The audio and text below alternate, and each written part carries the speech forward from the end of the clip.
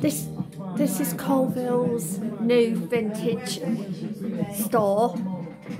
It stocks mainly men's wear, but other bits and pieces, like a few women's clothes as well. It does have a mirror, which is nice, always nice. And it also has some toilets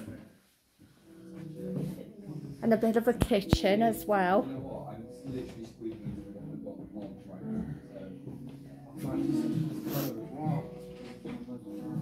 But yes, we need a new men's store in Coalville now that Burton store's closed down, and also Greenwood used to be in Coalville. But yes, this is a great little hidden gem to come and visit. Thank you for watching, and bye for now. Thank you, bye.